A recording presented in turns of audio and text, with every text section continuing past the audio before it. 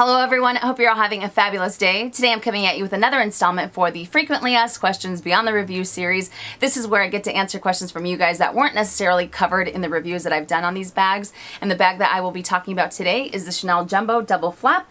Alright, so let's get started, shall we? Starting with the first question from Erica Dimples About Life. Assuming you were undecided, what made you decide on the Jumbo Double Flap versus the single? If you had to do it again, would you have gone for the single? If so, why? Great question. I do love both of them. I do have the double flap, but with the single, I particularly love the fact that it's not as heavy, number one, and number two, you're really able to fit a lot more items in there because it doesn't have that double flap. But even with the pros that the single flap has, I would still end up going for the double flap only because of structure. I guess you could say that I'm a little paranoid. When it comes to the single flap, it tends to lose its structure a little bit more on the sides, and knowing me and the way that I am, I've always just appreciated a nice structured bag. Not that I don't like slouchy bags, and if you've been watching me for a while, I actually mentioned that I have the Chanel reissue, on my wish list, and that doesn't always hold its shape as well as the classic double flap. But, I don't know. I love the single, and I think it's a fantastic bag. I think it's beautiful, but just for, I guess, my own paranoia, I would still end up going for the double flap. And the next question from Terrafin Sidker. I tried the Jumbo in store, and I'm on the fence with this one, but how did you decide past the heaviness of the bag and lambskin versus caviar and just the overall size? Great questions. All right, so let's start with the first one, the overall size. The main reason why I decided to go for the Jumbo at the time is because I feel that it's a lot more proportionate to my body frame. I did try on the maxi. I felt that it was a little too overwhelming, but I felt that this one was just right in the middle, not too big, not too small. Plus I could end up fitting a lot more items inside versus some of the bags that I now have in my collection. So that's the main reason why I went for the Jumbo. Now as far as lambskin versus caviar leather, now even though I am what you call a newfound lover of lambskin leather, I never thought in a million years I would ever own a lambskin piece because I thought it was way too delicate. It scratches way too easily. It loses its shape. It does this. It does that, And yes, it's not as carefree as caviar leather, but it's not as delicate, as I said before, that people make it out to be, myself included. So I have been pleasantly surprised by lambskin. But even with that said, I would still end up going for caviar leather. And the reason that is because I feel that this is a little bit more versatile in the sense that I can end up using it in the rain, in the snow, even though it doesn't snow here, but I wouldn't have to think twice about it. I don't have to baby it. It's just one of those grab and go type of bags. So even though I'm a big fan of lambskin leather and I think it looks fantastic on classic flaps, I just like how this one is just a tad more carefree and just, it's almost like it's scratch proof. I know some people say that they can end up scratching it, nothing happens with it. And with lambskin leather, if you do scratch it, you can end up buffing it out just with your finger. Some people end up using some type of leather conditioner, but I feel that you'll still be able to see that scuff to a certain extent. But this one, I mean, not that I'm going to do it, but you can end up just scratching it. If it rubs up against something, it won't be as noticeable because of the pebbles. So for that reason, I went for caviar. Plus, I felt that over time, this one might be the safer bet between the two, just because, I didn't know how fantastic lambskin leather was. You know what I mean? Now, as far as the heaviness, all right, I'm not going to lie. It is a heavy bag. It's not as heavy as a Celine Phantom or a mini luggage or anything like that, but there is quite a bit of weight to it, and I've mentioned this in the review and a few other videos.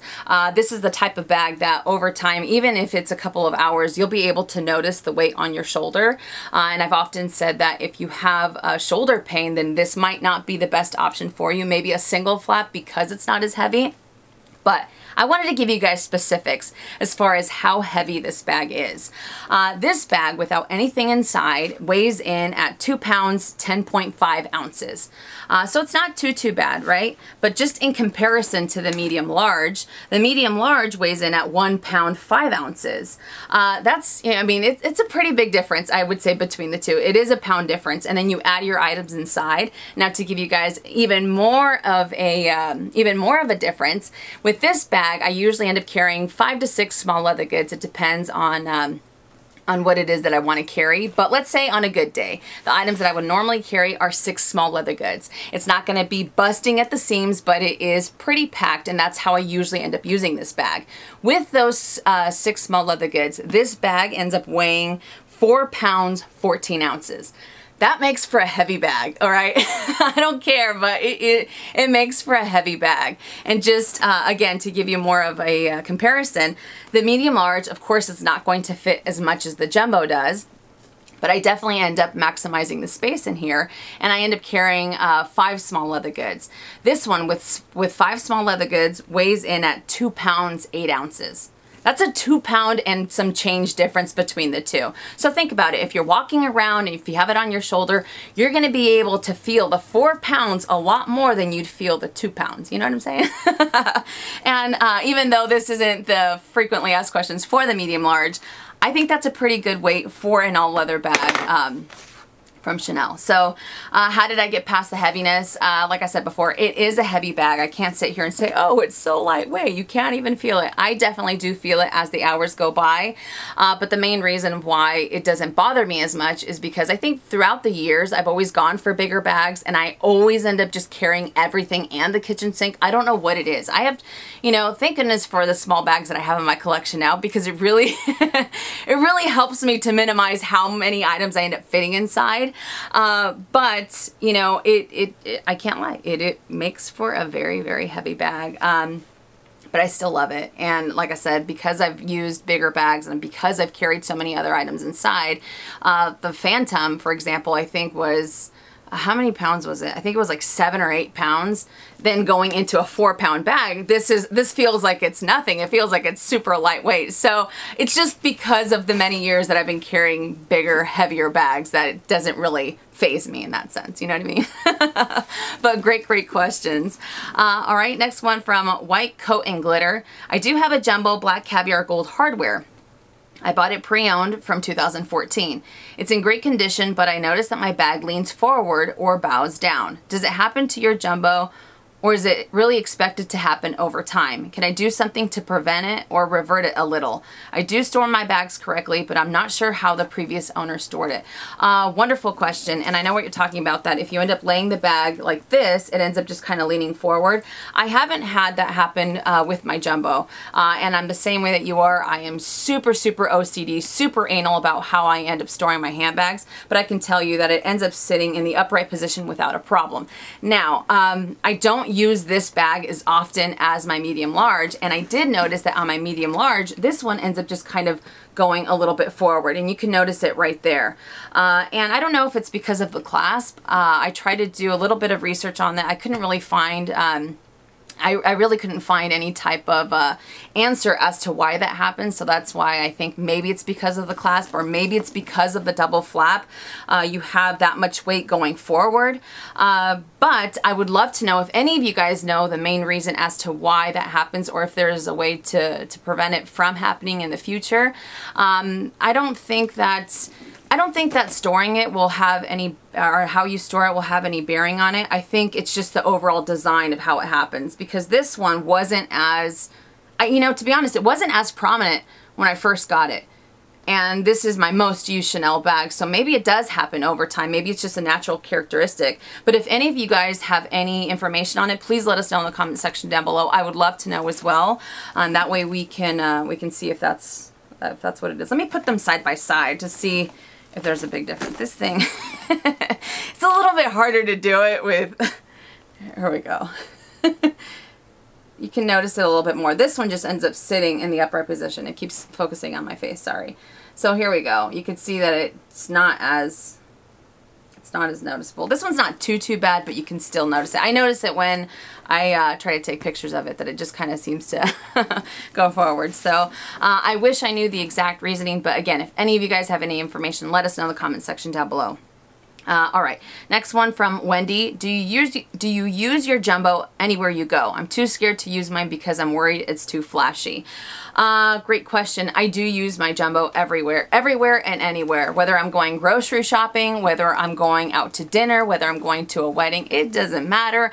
You know, what I really like about the jumbo is that, or just any bag in general, I'm the type of person that I will dress up a bag, I will dress it down. Sometimes I'll wear this with cut off shorts and a tank tank top and my slides. Other times I'll wear a little black dress and my hair all done up. It's all a matter of personal preference, but oh yeah, I will rock any bag anywhere with any type of outfit. You know what I mean? I'm a very casual dresser, so you know, I like that. It makes the bag a little bit more more versatile. You're able to transition the bag very easily as well. So yeah, I say rock that bag. Heck yeah, don't worry about it.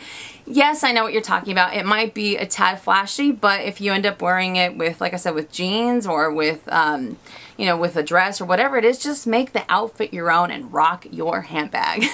Next question from Late for the Party. I'm just wondering if the chain ever twists. Do you ever have to fix a link or two? I have a mini and the link right above the grommets twists around. It has me constantly looking over the chain. All right, so on the Jumbo, I've never had an issue with the chain twisting. I really think that it's because of the weight of the handbag. However, with all of my other Chanel bags, whether it's my medium large, my GST, or my minis, I have noticed that the chain ends up twisting. The first time I saw it, I thought there was something wrong with the bag. And just to give you guys an example, sometimes you'll notice that, for example, here's the chain, right? Here's the link. Sometimes the link will be a little bit, I don't know, it seems like it's a little bit more bunched up together. I don't know if you guys are going to be able to see that or not. Sometimes it's a little bit more bunched up, or sometimes you feel like this leather part is a little, it's kind of sticking out a little too much. And I remember the first time I saw it on one of my other bags, I kept thinking, oh no, it's ruined, something's wrong with it. But then I just started playing with it, and the link ended up, you know, kind of coming undone. But to answer your question specifically as far as the Jumbo goes, no, I have not had that issue whatsoever, and I really think that it is because of the weight of the bag. At least that's what I'm thinking anyways. Next question from Shopping with a Passion. This is my holy grail bag, and I want to purchase it within a year. I don't know if I have the heart to actually pay the almost $6,000, but I want it so bad. I imagine myself sweating and my heart pacing. How do you go through with the purchase when you feel like this? My question is, what if it makes your heart sing but your wallet cry? This is an awesome, awesome, awesome question. All right, so when I went to purchase the Jumbo, it was one of those experiences that I will never forget. Yes, I had a great experience with the sales associate and just everything that went with it. But when I was at the boutique, I had my heart in my throat. I kept pacing back and forth. I kept thinking, I'm crazy. I'm crazy. I can't, why am I doing this? This is ridiculous, right? Why am I doing this? Why am I doing this? And I just kept, I had conflicting thoughts when I was at the boutique, and I am sure that a lot of you might think, well, if you had conflicting thoughts, why did you go through with the purchase? Well, even though I had my heart in my throat, as I mentioned, and I didn't know if it was the right thing to do, and I always ended up thinking this bag is 3 times what my first car cost. And I don't know why I always say that. I think it's because my first car was a necessity, and I don't need an expensive handbag, you know what I mean? If I can use any bag, it'll do the job, you know? But this was also my holy grail bag. It was a bag that I never thought in a million years I would ever own. And the main reason why I went with this bag, the main reason why I went through the purchase is because I knew everything that I had to go through to save up for this bag. I saved up for a long, long, long time, you know, and I was really proud of myself. And I've always said that anytime I add any item into my collection, as far as luxury goes, if it's not a necessity, I have to ensure that all of my other responsibilities are taken care of. The mortgage, my bills, insurance, everything has to be taken care of first in order for me to even fathom adding anything else to my collection. And I had the funds for it. I had the cash for it. And I kept thinking, no, no, no, this is crazy. This is crazy, Minnie. I'm telling you, I must have looked like a lunatic to people when I was in the boutique, you know, and I knew everything that I had to go through. I know what I had to sacrifice to save up for the bag, you know, and, at work and all that other stuff. And yes, not every job is going to be a walk in the park. We all have, you know, those days where you're just like, oh, get me out of here, right? And no, I don't get paid in favors. I get paid cash for my job. But still, there's some aspects of any workplace that I feel can get to me anyways. So I knew all the stuff, all the BS that I went through, everything that I sacrificed to save up for the bag and put money aside every chance that I could. And when I had the funds for it, I was thinking, okay, I have everything taken care of. I have the cash for it. I'm going to go for it. I'm gonna go for it because I deserve it. And you know, some people might think, why does anyone deserve a $6,000 bag? It's all a matter of personal preference. Some people choose to spend their money on trips. Some people choose to spend their money on golf clubs. Some people choose to spend their money on whatever it is. But I know that handbags has always been something that I have been attracted to ever since I was a little girl. And no, they weren't expensive handbags when I was little. You know, and I love bags. I am a bona fide handbag addict, and I had the funds for it and I went for it, even with my heart in my throat, because I deserved it. Why not? I work hard for what I do, and if I wanted to buy myself something nice, then I felt that it was fine and I didn't have to justify it. You know what I mean? And it was one of the best decisions I've ever made. I've never looked back. It was an incredible experience, even though I felt like I wanted to hurl in the beginning. But after the transaction, just getting that bag, walking out of the boutique, I was smiling, I was grinning like an idiot from ear to ear, because I was just like, I can't believe it. I finally got my Holy Grail bag, something that I never thought would ever happen. And I don't know about you guys, but for me, I'm not the type of person that can just bat my eyes and I have a new bag. It takes, there are steps for me to be able to acquire a bag.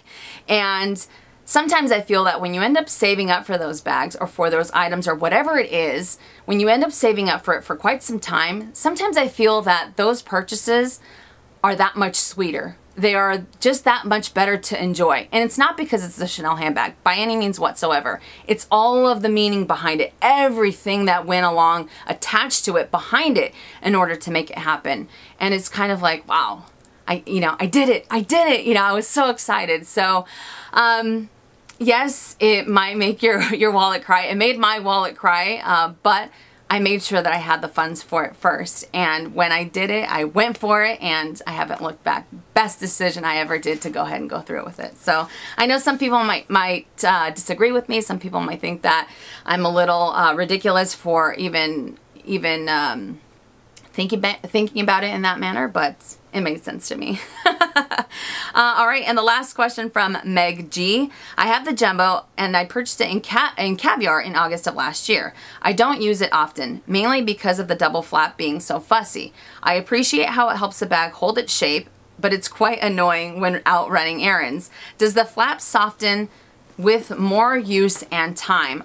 Great question. All right, so as I mentioned, even though I don't use this bag too often, I'd have to say that I find that the double flap is just still a little stiff versus on my medium large, because that's the one that I use, that I gravitate more towards anytime. That one definitely has ended up softening up to where it's not as noticeable, but I still think that, I don't think that it's too soft, if that makes any sense. So I haven't noticed that it's really softened up too much to the point where it's just like a breeze. It's going to be similar to this flap opening up just because of the type of structure that goes to this double flap here. So no, I have not noticed that it has softened over time. If any of you guys have had that experience, please let us know in the comment section down below.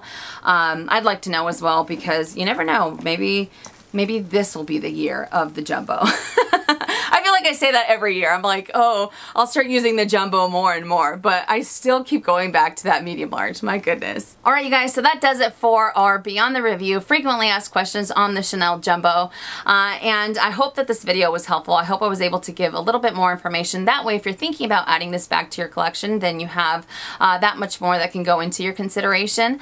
But whether you go for the double flap, whether you go for the single flap, both of them are absolutely beautiful bags. Just keep in mind that the double flap is going to be a lot heavier than the single flap. I really wish that they added the single flap back into the collection, because I know that is a very popular bag. All right, so like I said, this is the second installment of this series. So let's say we talk about the Alma BB next. I have it in the Damier Ben. I know I've been getting a few questions on that on Instagram. So for the Alma BB, if you have any questions, please let me know in the comment section down below. If any of you see that someone else already asked the question that you are interested in, please thumbs up that comment so that I can end up answering the top rated questions. I wish I could answer all of them, but unfortunately, I don't want to make the video too long. But I will also be adding mod shots at the end of of this video so you guys can see how it looks on my body frame. And I think I'm just going to take the mod shots from an old video. It makes it a lot easier. Call me lazy, call me whatever you want, but it makes it a whole lot easier. So I will add those at the end of this video. And for reference, I am 5'5" and I am on the curvy side. But again, thank you guys so much for watching. Next up is the Alma BB, and I'm going to try to shoot for 2 weeks from now. I know that it seems like I've been doing it every month. I'll try to shoot for 2 weeks, but August is a little bit of a crazy month for me. But if not, then I will try to get it out as soon as possible. And again, thank you guys so much for watching. I hope you enjoyed it. If you did, make sure and give it a thumbs up. If you haven't already and you would like to, please subscribe to my YouTube channel by clicking on the red button down below and hitting that bell so you're notified when I upload videos, which is anywhere from 2 to 3 times a week. And I will see you guys on my next one. And as always, make it a fabulous day or not. The choice is yours. Have a great day, you guys.